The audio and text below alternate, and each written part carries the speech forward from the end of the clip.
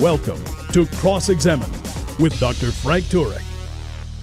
Ladies and gentlemen, I'm going to read a short passage from the Bible.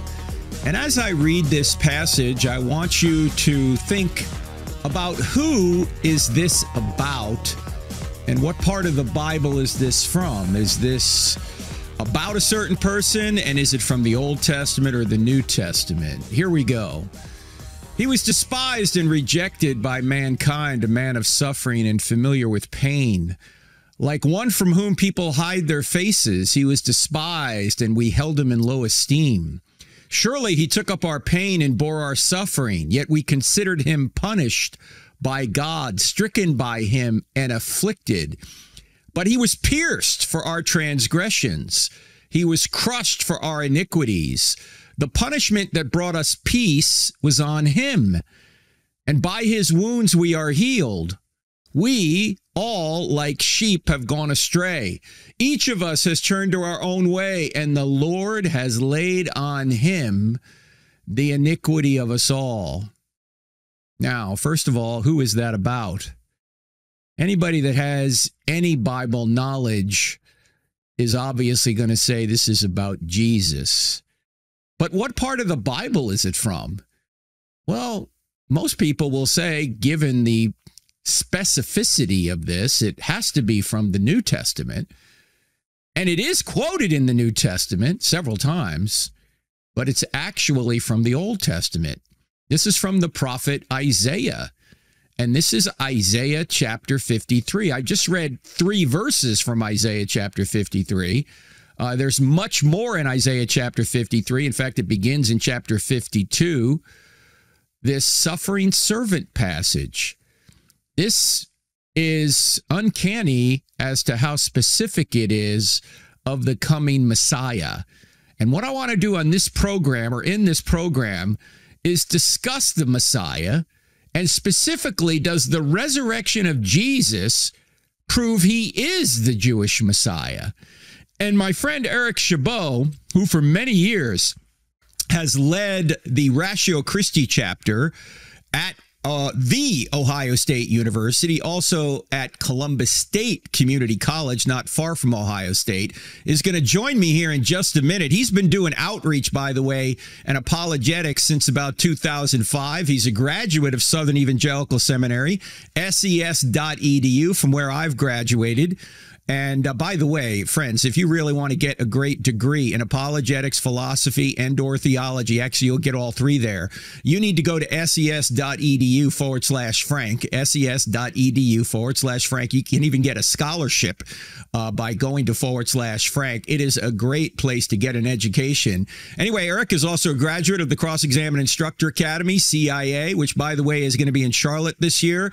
And the online version, online CIA, happens in like a week. If you want to be a part of that and be either evaluated by me, Jay Warner Wallace, Elisa Childers, or Natasha Crane, you need to sign up immediately. Just go to crossexamine.org, click on online courses. You will see it there.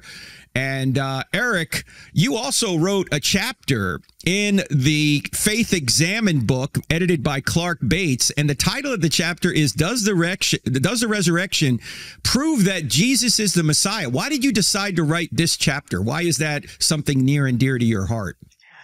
Well, good to be here, Dr. Turek. That chapter really was the outgrowth of years of doing ministry to Jewish people, and of course, many people at Ohio State, but just having a heart to dialogue with Jewish people since I was raised in a Jewish community. Even though I'm not Jewish, I always had a passion to talk to them about their Messiah, and just doing a lot of research in that area. And given that the resurrection is so important in our own faith, I kind of begin to connect the dots and say, we obviously proclaim it and defend it from our perspective, but what does it have to do with him really being the Jewish Messiah? And the more I studied Jewish messianic expectations, I kind of saw this pattern that they really didn't put a huge emphasis on the resurrection as being a messianic qualification. So it just began to kind of bug me and nag me. So I did more research on it. I wrote a book on it. It's on Amazon. You can read it. It's called The Resurrection of the Jewish Messiah. So really just my own personal studying, just an interest in it. And and just it developed over the years. And I talked to one Jewish person on campus once years ago. He said to me, "I don't care if Jesus rose from the dead; it doesn't mean he's the Messiah." And I thought, well, that's insane. I mean, how can you believe he's not the Messiah if the guy rose from the dead? So it just fascinated me that there's no connection in a lot of Jewish people's minds, but in Christian thinking as well. I noticed that a lot of Christians can explain why Jesus is the Son of God. They'll say he's the Son of God or the Savior, but I don't know if they connect the dots on whether the resurrection is really related to his messiahship. So it kind of went both ways for me, talking to Jewish people and Christians as well. Well, you do a great job on The Ohio State University. And before we get into the Messiah issue, just give us an overview of the ministry that you're doing there. I mean, you've invited me several times. I think I've been there 9 times. We were just talking about it. And well, hopefully we'll be back there in the fall. But you've brought other people in. You've brought in Dr. Michael Brown. You've brought in Dr. Michael Kona. You've brought in other folks to speak to the Ohio State student body. And Ohio State, by the way, ladies and gentlemen, is one of the biggest universities in the country. What are you guys up to, like 60,000 students or something, Eric? What is 64,000, I believe. 64,000 students. And how do you do ministry there? I know you're in the quad sometimes. You're interacting with people. How do you do it? Yeah, well, we focus on 3 areas. It's called evangelism, equipping, and education. And so we do a lot of tabling on the campus. We set up in different areas where we'll have a question of the day on a whiteboard, like, does God exist? Or is God real? Or are you a good person? Or is the soul real? Just big worldview questions. And then we let them come by and answer the question. If they do answer yes, no, or I don't know, then we can engage them after that. We might say, like, why'd you say yes? Why'd you say no? Why do you say I don't know? And so the goal is to get into those really deep conversations with them. We're not really preachy at them. We're more or less conversational. And so we've done that for a number of years, a lot of outreach on a weekly basis, doing tabling. It helps students get equipped in their faith as well, the students from our organization. And then we do weekly meetings. We have weekly equipping meetings. We do apologetic training, evangelism, Bible study. And then, of course, like, we do events. We try to do at least a couple events a year. We bring in a couple big apologetic speakers or debates. We've had William Lane Craig come. He's spoken here. He also did a debate. We partnered with Crew on that to debate Kevin Sharp, a philosophy professor, a ways back. We had Michael Licona, as you mentioned, Dr. Michael Licona, debate Larry Shapiro, a Jewish atheist philosopher professor from University of Wisconsin.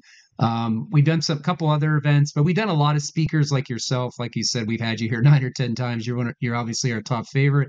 Then we've had others. We've had some science events, like James Torr spoke here. We had Paul Nelson speak. We had Michael Strauss speak, a physicist, on the fine-tuning of the universe and some other arguments for God. And so we've done a variety of topics, and so we're very engaged. Like you said, it's a very large campus, and so it creates a lot of work. We actually have a good little crew with us now, kind of like a team, and students are very involved. So, and as you mentioned, we also you kind of mentioned Columbus State Community College. We also do an outreach there, and that has a very large Muslim population there. So we do end up engaging a lot of Muslims there, but we try to engage everyone we can. As I said, I have a heart for Jewish people. I've always tried to reach Jewish people on the campus, but many Jewish people are very secular these days. They don't believe in God. So most of the Jewish people we talked on campus are kind of atheistic as it is, or just kind of secular. So, but we talked to a lot of different kinds of people on the campus. And you do a wonderful job. What are some of the barriers that you see for students accepting the Christian faith? What are the issues that, say, keep them from being a Christian? Well, I'll tell you, it's changed over the years. I think we've been doing this for so long. I think back around 2008 to 2012, when you were just starting and I had you to the campus, we know the atheism had hit a higher level. There's a spike in atheism with the books being written at the time. So back then, it just seems like I was talking to a lot of atheists then. I mean, it was very prevalent, like all the time talking to. After a while, I was like, Lord, give me some different people. And then we kind of saw maybe a change over the last 5 years or so. It seems to be the campus is not quite as atheistic as it used to be. We see a lot more openness, which is a good thing. Maybe not quite as many atheists, but still some agnostics here and there, and maybe some other things. But probably the barriers are technology, distraction, as you know. That's why we use the whiteboards all the time, because people are on their phones walking by, our headphones. We have to get their attention through something visual. So probably technology is a huge barrier. Probably moral issues. Probably just a lot of postmodernism, where people are not sure about the truth question. They'll say, Eric, if you believe it, it makes it true for you. I'm happy for you, but it's more pragmatic if it works in your life, but it's not true for me. A lot of pragmatism, kind of postmodernism. And then, of course, the moral issues. Like if we have a question up of the day, like we did, is Christianity is true? Would you be a Christian? We did that question one day. I had three gay students come right up to me and say, no, I won't be Christian because I want to be gay. I simply will not budge on that issue. So as you know, that's more of a moral issue. And then we deal with, of course, some of the I'd say probably some of the agnostic issues, just students not really sure how to think about God, like how do they know he's real? We deal with the is God real question, just working them through what it means to know God and know there's knowledge of God and things like that. But overall, it's really a mixed bag these days on campuses. We see just about everything. We can see apathy, distraction, openness, postmodernism, pragmatism. We just see all kinds of things. It's really a mixed bag these days. So I really can't narrow it down to one thing like it used to be, where there was like a lot of atheism that kind of, we moved from that. So it's very interesting these days. And you've had some success with some students come from atheism to Christianity there on the Ohio State campus. So, Eric, before we get into the messianic information that we want to deal with here, the messianic question, is Jesus really the Messiah, and what does the resurrection have to do with that? Tell people where they can go to discover more about you. I know you have a website, thinkapologetics.com, a lot of great stuff on there. Where else? Yeah, the thinkapologetics.com blog is just something I've had for years. There's some information on there. They can go there. So thinkapologetics.com. They also can go to my webpage. It's a website called cjfm.org, cjfm.org, and just type in Eric Chabot, my name, and you'll find the information on there about what we do if you want to ever partner with us or, be part of what we do. But just go to cjfm.org and type in Eric Chabot next to that, and you'll find me right there. So those are two pretty good places to find out about me. There's plenty of information on both of those places. So thank you. And Chabot is spelled C-H-A-B-O-T. C-H-A-B-O-T. French. All right, let's talk about the resurrection and the messiahship of Jesus. Does the Old Testament require the Messiah to resurrect from the dead? Is that somewhere in the Old Testament? I know Jesus seems to imply that, and other writers seem to say the same thing, but is it a requirement that the Messiah must rise from the dead? Well, the problem with the Old Testament in general about trying to predict what kind of Messiah is going to come, that it doesn't really say in a specific passage when the Messiah comes, he will do A, B, C, D, and E.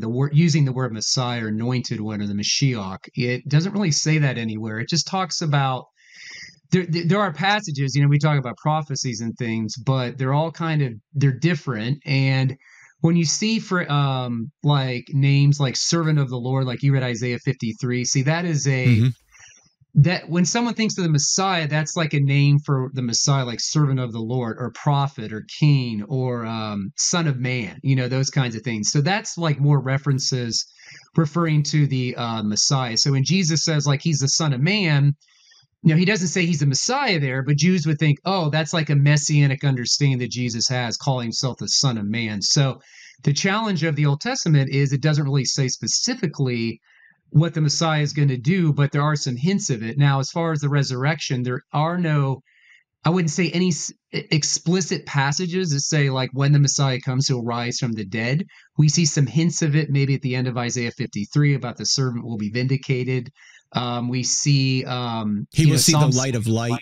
Yeah, right. We'll see after he's killed. Right. Yeah. Right. But that's, there's no passage that says when the Messiah comes, he definitely will rise from the dead. There's nothing that says that. I mean, you have like a Psalm 16 passage where David kind of writes a prophecy. It could be a typology. He's writing about himself and a future messianic figure, which Peter quotes in Acts.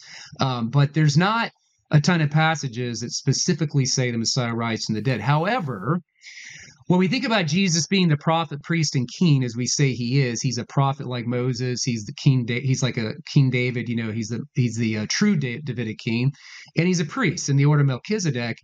Jesus really can't fulfill any of those roles unless he's risen from the dead.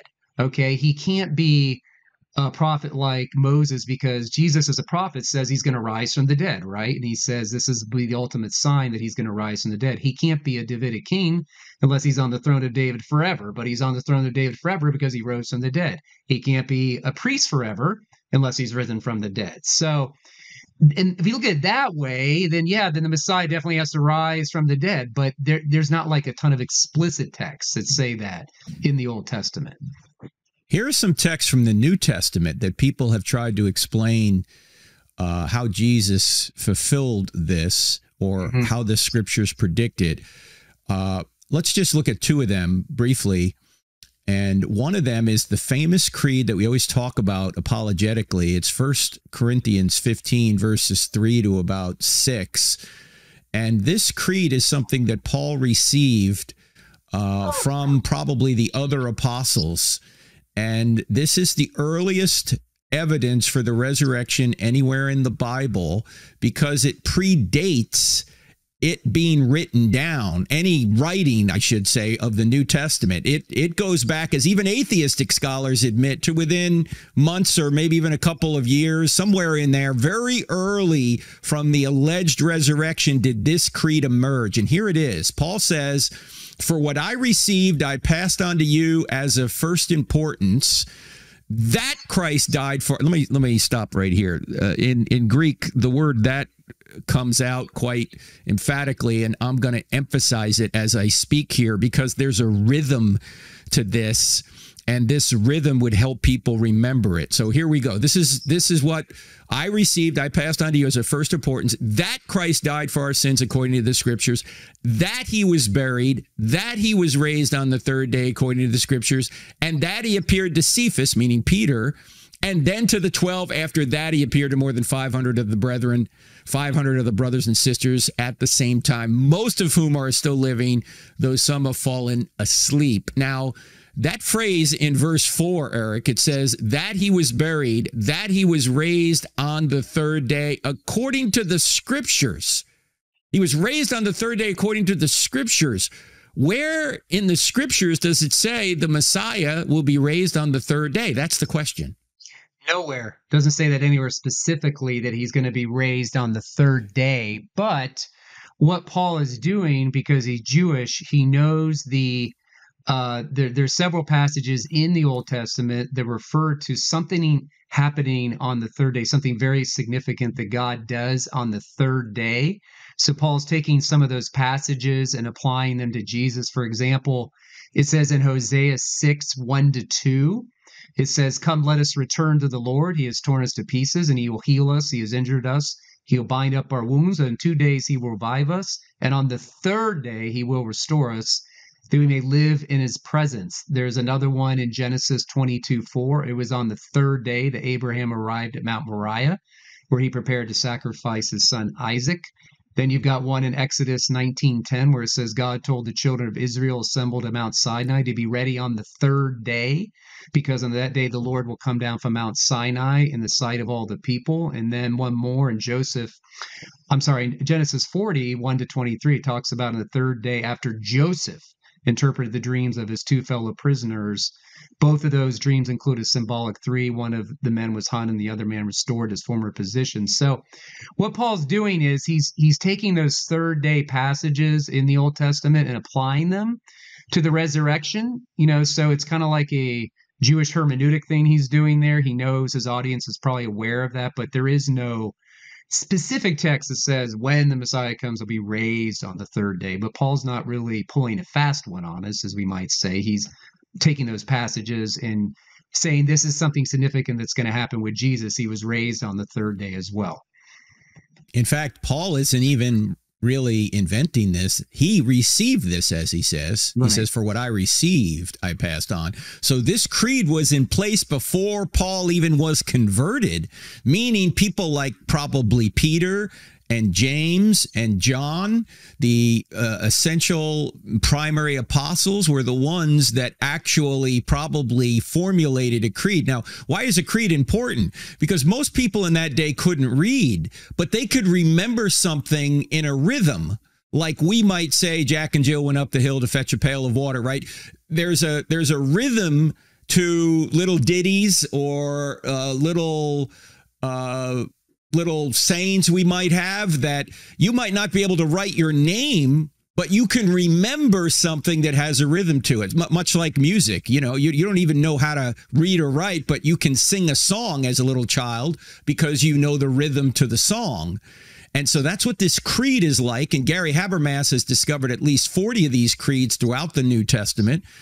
And also, my friend Dr. Chip Bennett, who just hosted a great apologetics conference down at his church in Sarasota, Florida, Grace Community Church. I was down there with David Wood and John McCrae and Vocab Malone and Michael Jones and Elisa Childers and others just last week.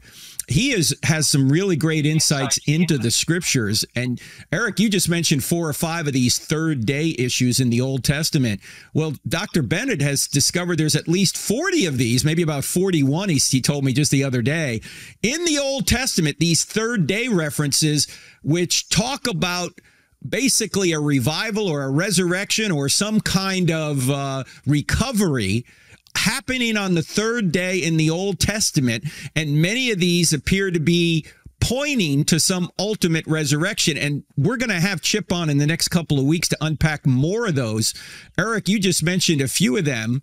Let me also mention something that you point out in the book as well. The book, by the way, friends, is called Faith Examined, and several CIA students, the Cross-Examine Instructor Academy that we run every year, got together over the past couple of years and put together this book. In fact, we had Tim Stratton on last week. He wrote a chapter in Faith Examined on Molinism, and Eric Chabot, my guest today, wrote a chapter on the resurrection and the Messiah in this book, Faith Examined. So you want to pick up a copy of this.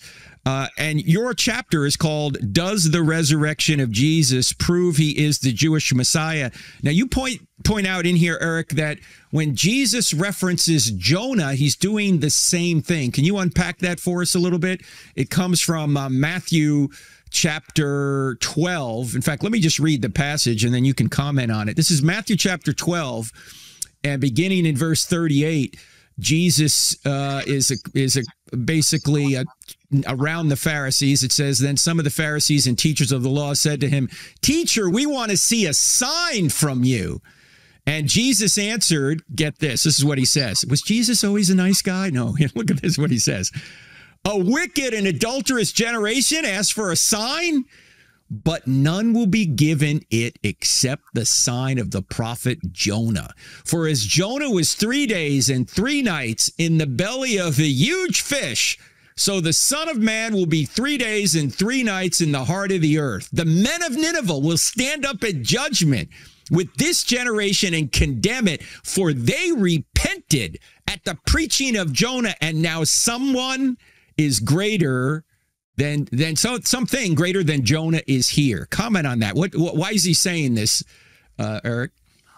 Well, he's it's 3 days that Jesus, he's talking about the 3-day motif there, but obviously it has to do with the issue of a typological metaphor for Jesus's crucifixion, burial, and resurrection. And so Jesus is talking about the sign there. And as you pointed out many times in your presentations about miracles, God uses signs to authenticate a prophet. And of course, he did that with Moses, Elijah, and others, And then, of course, Jesus, comes and does signs as well. And the ultimate sign, of course, is his resurrection. But the sign of Jonah, of course, turns out to be Jesus's greatest miracle of all, because obviously that's a picture of his actual resurrection. And so, Jesus' paralleling of the Pharisees is kind of, with the people of Nineveh, is kind of telling, because, the people of Nineveh repented of their evil ways, right, after hearing Jonah's call for repentance. But when the Pharisees seem to continue their unbelief despite being eyewitnesses to the Pharisees continue to stay in their unbelief despite seeing Jesus's miracles, right? So Jesus was telling the Pharisees they were culpable for their unbelief, right? Given the conversion of the people of Nineveh, right? And so it's interesting, from the time of Jonah's preaching, the people of Nineveh had 40 days to repent, and they did. But from the time of Jesus's preaching, the people of Jerusalem had 40 years, and they did not repent, and Jerusalem gets destroyed. So it's more like a typology of Jesus's, resurrection, of course, the ultimate sign of what he does. Now, you have so much in this chapter. Again, the chapter is in the book Faith Examined, ladies and gentlemen. Check that out. It's A little pricey in paperback, but the Kindle version's only $9.99. Go to Cross-Examined, or actually, you can get it at crossexamined.org. Actually, if you go to store, it's cheaper than Amazon. But if you want the Kindle version, go to Amazon and get it. Eric, what are some of the consequences to us? And you unpack this on page 135. What are some of the consequences to us if Jesus did not rise from the dead? Well, there's several. First of all, Paul says very clearly that we're still dead in our sins, and we need to remember the gospel we preach is not just Jesus died for our sins. That's only part of it. He rose from the dead. That is the full gospel, that he died and rose from the dead, because he didn't rise from the dead. We're still dead in our sins, and we don't have the Holy Spirit. Unless Jesus rose from the dead, he cannot send the Holy Spirit, and the Holy Spirit comes and dwell us, which marks us as children of God. Of course, that's how God knows we're his. And then, of course, if Jesus didn't rise from the dead, he's a false prophet, because he said he would rise from the dead several times. And I always say to our Muslim friends, they always say, well, Jesus is a prophet. I'm like, do you believe he's a true prophet? And they say, yes. And I'm like, well, he said he was going to die and rise from the dead several times. Do you believe that happened? They say no. And I said, well, he can't be a true prophet. So which is it? Muhammad's a true prophet, or Jesus is a false prophet? Who's the true prophet? Who's the false prophet? And then, of course, without Jesus rising from the dead, then Paul says that they are false witnesses, of course. He says we're literally breaking the Torah. We're bearing false witness in front of everyone. And just like Paul, we're bearing false witness by saying he rose from the dead. Because he didn't rise from the dead, we're lying as well. And so there's all kinds of things. And that Jesus, of course, can't be the high priest that he is. He can't make intercession for us. He can't be an advocate for us. If he didn't rise from the dead, he can't continually cleanse us from our sins. Right? So, it ties in with Jesus's work as a priest and a king right now. He can't be the true king of David sitting at the right hand of God. And there's no return of Jesus if he didn't rise from the dead, right? So outside of that, the resurrection doesn't really matter, ladies and gentlemen. That's right. Outside of that, right? Right. Yeah. You've got an entire list of things in the chapter. Does the resurrection of Jesus prove he is the Jewish Messiah? Now, you also point out in this chapter, Eric, that there are many people other than Jesus of Nazareth over the centuries who have claimed to be the Messiah to the Jews, but they are all forgotten. What do they all have in common? Well, some of these guys, it's interesting. They would lead like a messianic revolt against the Romans. Of course, they get squashed because we know how powerful the Romans were. But some of them didn't really claim to be Messiah every time. They kind of led like a messianic revolt. What Rabbi Akiva got squashed in the 2nd century, of course. But the commonality, the common features, they're all dead. They all got squashed. They got killed. They're gone. And then what do Jews do? They run after another messianic figure, of course. And then with the Bar Kokhba revolt in the 2nd century, when he got squashed in that revolt against Rome, the Jews kind of said, maybe we should just give up on looking for a Messiah. This is just getting worse and worse for us. These guys just keep getting killed. So yeah, what they do is they look for another Messiah once their messianic figure gets killed. Now, what is the main objection to current Jewish people who do believe that the Old Testament is inspired? Why do they say Jesus isn't the Messiah? What are some of their objections, the main ones? Yeah, well, it's interesting. What they're reading are what Christians read as some of those second coming prophecies about Jesus, where Jesus will come back to Israel and Israel will be at peace and Israel will be restored. So a lot of Jews read the passages in the Old Testament about a peace in Jerusalem. There's passages about Jerusalem being the center of the earth. All the nations flock to Jerusalem. The Davidic king is there reigning from there. Not a lot of war going on. It's almost called like a messianic age where there's a world peace and everything's good and Israel's restored to the land, not like it is today where there's all this bloodshed and killing. And so they kind of say, well, where's the peace? Where's the Messiah supposed to bring the peace and he didn't do it? And of course, we respond by saying you need to have peace with God first through atonement, through Jesus. And then that's how God makes us right with him. And then we'll treat our fellow man better once we're right with God, right? So some of those passages the Jews look at for Jesus has not fulfilled, we look at those as kind of like second coming prophecies. But there are passages, of course, as we mentioned, there's really prophecies about a rejected, suffering, atoning, priestly Messiah. And there's passages about kind of a reigning, ruling Messiah that will come as well. So it's like two pictures of a Messiah. We just believe it's fulfilled in one person, which is Jesus. So now, is it true that many Jewish folks will avoid Isaiah 53, the passage we read at the top of this program? I remember when I went into a Jewish synagogue, I was looking through their prayer book, and I noticed it went from Isaiah 52 to 54. It just completely leapt over 53. Is that common in Jewish practice to just try and avoid that?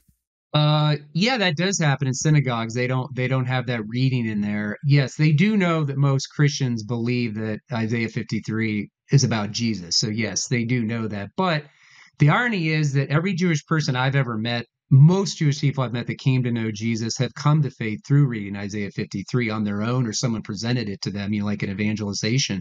So it's interesting, even though the synagogues may not get the reading in there, many Jewish people still come to faith through it, just through someone sharing it with them. My former pastor, he was read Isaiah 53 by someone who came his doorstep in college, and he said, "No, that can't be about Jesus." Then he went down his basement that night and pulled out opened his old Bible, his Old Testament. He read it, and by golly, he came to faith right away. So it's powerful how that passage has so much power to it. That happened to Dr. Barry Leventhal. We have his story in chapter 14 of "I Don't Have Enough Faith to Be an Atheist." So if you want to read that story, he was actually a football player at UCLA back in the 60s, just won the Rose Bowl. And Hal Lindsey, of all people, the guy that wrote Late Great Planet Earth, who's still around. I think he's very old now, but Hal's still out there.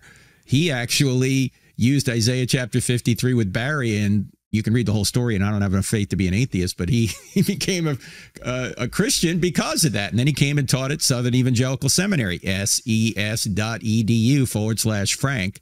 So if you really want to take great courses and get a degree in this, that's where you need to go. What requirement, Eric, of the Messiah does Jesus fulfill that no one else does?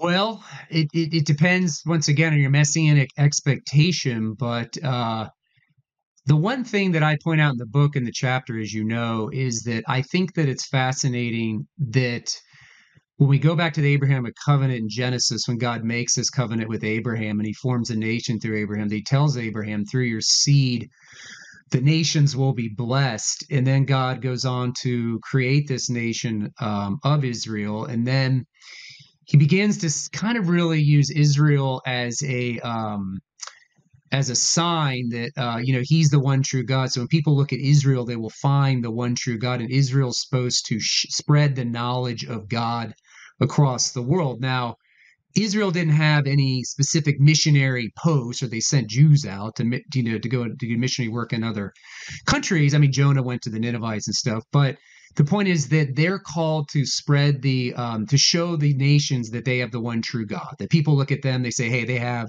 definitely the one true God. And so I think it's fascinating that Jesus, when he comes into the world, he seems, of all the Jewish candidates, he seems to be the only Jewish candidate that has opened the door to 1.4 billion non-Jews to come to faith in the one true God. Now, we're not saying numbers make something true, like Muslims say, well, Islam grows, it must be true.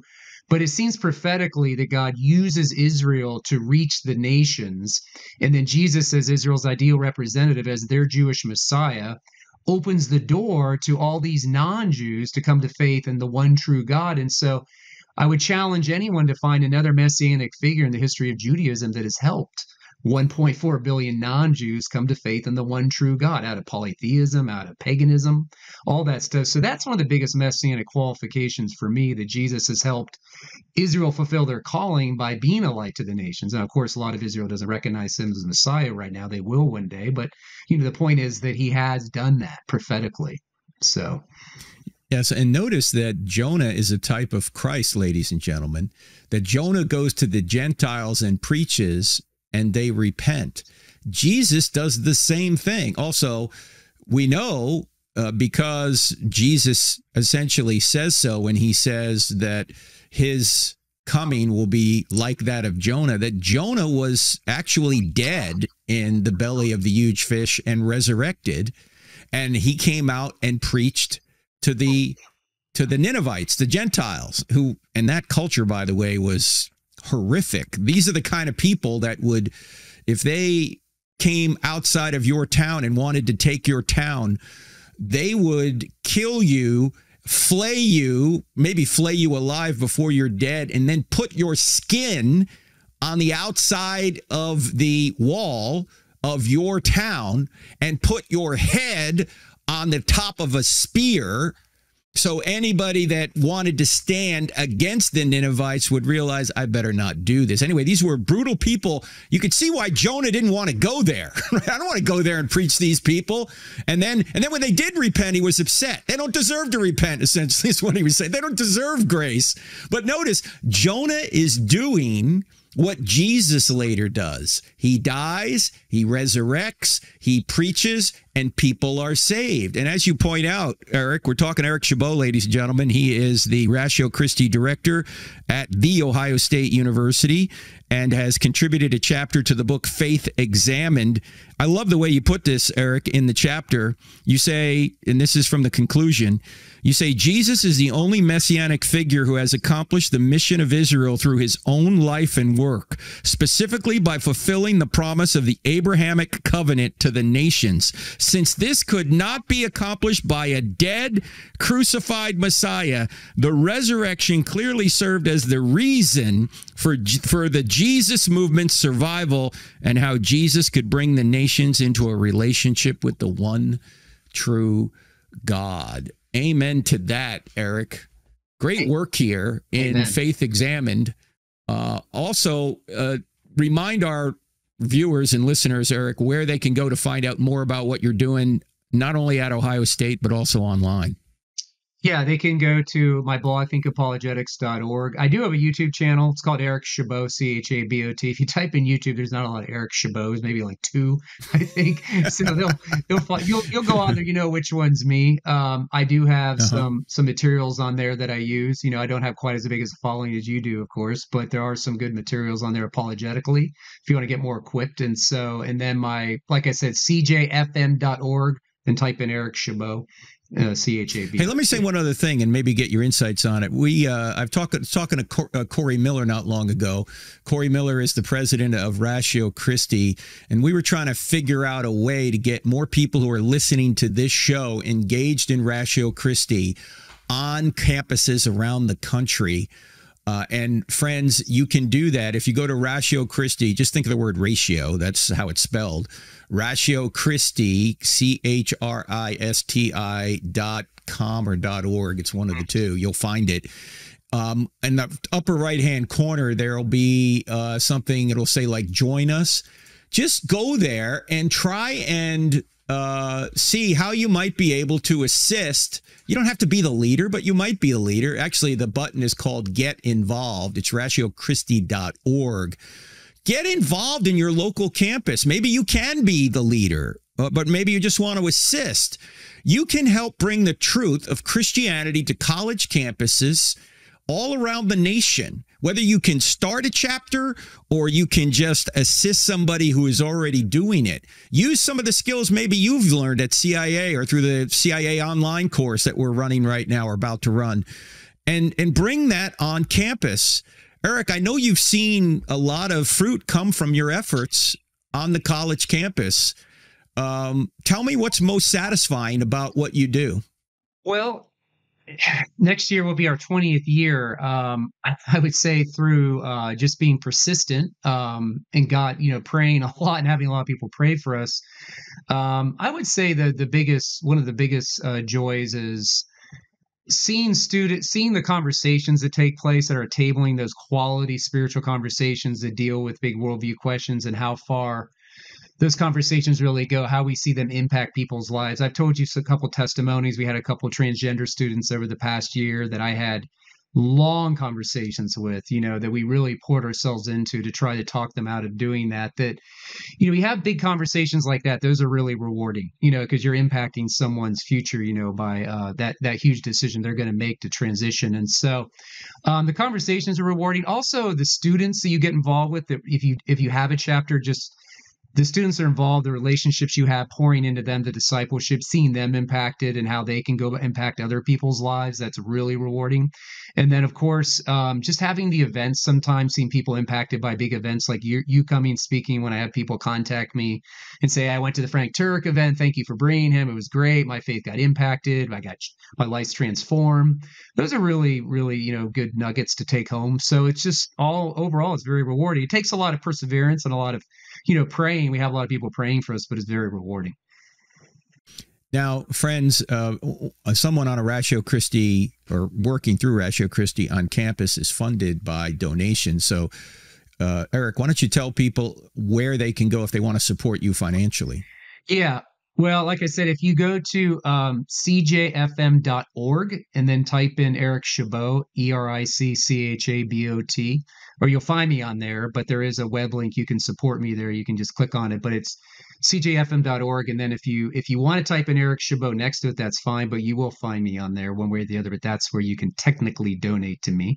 But like I said, like the letters CJ, yeah, cjfm.org. It is technically used to stand for Christian Jew Foundation, but it's not called that anymore. It's just called CJFM Ministries. CJFM Ministries. Yeah. But you can find me on there if you type in my name, whatever, but there's a place there you can partner with us. And we appreciate it. Like I said, we've got a lot of plans for the future. So it's a long-term endeavor. Plus we want to bring Frank back 20 more times. When Frank's 78 and I'm 68. So Frank's 98 and I'm 88, right? So it's all tax deductible, friends. And people say, well, why do you promote other ministries on your 501c3 too? Because we're all on the same team, ladies and gentlemen. That's why we're all trying to do the same thing. And God has the cattle on 1,000 hills. If you're given to cross-examine, great. If you want to give to Eric's ministry, great. If you can do both, great. We're all on the same team. We're trying to make a difference through evidence and answering people's objections wherever they are. So wherever you're led to give, God bless you. Thanks for helping us. Eric, great having you on, and I look forward to seeing you again soon over there at the Ohio State University. Always a pleasure to have you, my friend. Thank you for all you do as well. All right, that's the great Eric Chabot, ladies and gentlemen. Eric Chabot, CHABOT. Look him up online. And thanks for joining us today. Keep an eye out for events coming up. We are going to a college campus, a couple of college campuses here very shortly. We're going to be at Southeastern Louisiana University on the 25th. The day before that, March 24th, I'll be at Journey Fellowship Church in Slidell, Louisiana. That's not far from New Orleans. And then we're going to be at the university. Well, first of all, we're going to be at Grant community event, Grant, Michigan on the 28th of that week. That's March 28th. All the details on our website. Is at a community venue in Grant, which is a little bit north of Grand Rapids, the 28th. University of Buffalo is going to be a couple days after Easter. That's going to be the 3rd of August. Why am I thinking August? April, sorry, 3rd of April. And then Boise State University on the 8th of April. We're also working on a date for NYU. We don't have it nailed down yet, but we're hoping to do it this semester. We'll let you know more coming up. All right, friends, great being with you. Look forward to seeing you here on the Friday podcast. God bless. See you then, Lord willing.